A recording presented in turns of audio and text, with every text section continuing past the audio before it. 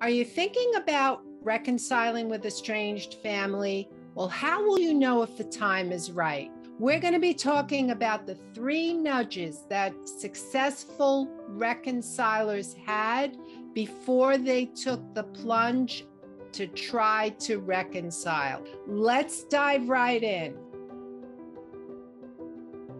So, the circumstances have changed. That's the first one. For example, suppose your sister or your brother that you'd really like to reconnect with has an intolerable, controlling spouse, and this person passes away. The circumstances are different now. That obstacle of that controlling spouse is no longer there. So there's an opportunity to reconnect with your sibling.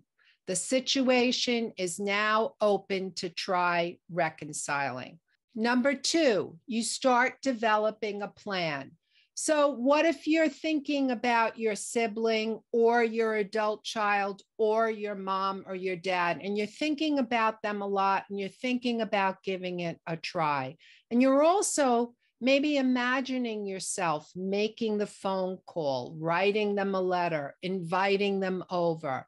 If you're starting to do this, what's happening is that your vague urge that you've had for some time is becoming more solid with a strategy. You may be ready to move forward.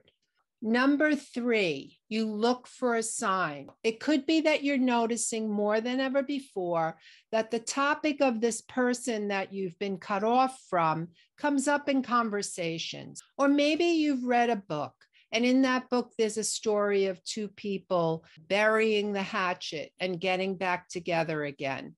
And you're getting this feeling like, gee, maybe I should forgive them, or maybe I could just let the past be the past and move into the future. Successful reconcilers recalled a specific moment that they knew that they were ready to try and reconnect with their loved one. So reconcilers had 3 nudges. One of them is the circumstances have changed.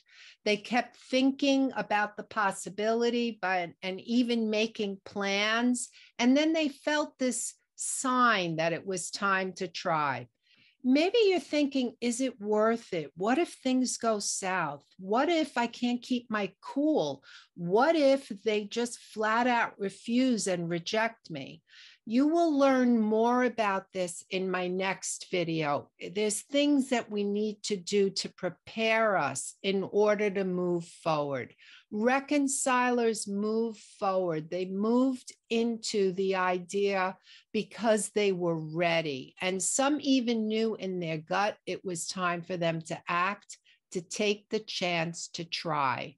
Let's be real, though. The estrangement situation and condition is just horrendously painful. There's no doubt about it, but it's also complicated. There's no quick fix, and I wish there was. But if you're wondering if it's the right time to try and reconcile, the research points that we've been going over, and in my last video, video 14, on how to reconcile, we talked about what the reconcilers were able to do in order to get to the level of knowing that they ought to try. So you're going to get more clarity the more that you learn. But what else do you need to know? Watch my next video, Reconnecting with Estranged Family Members, 4 Strategies to Reconcile. Get my ebook, Feeling Heartbroken and Alone, How to Pick Up the Pieces When You Are Estranged. And don't forget to like, ring the bell, and subscribe. This way we can continue giving this information to other people it can help. See you in the next video.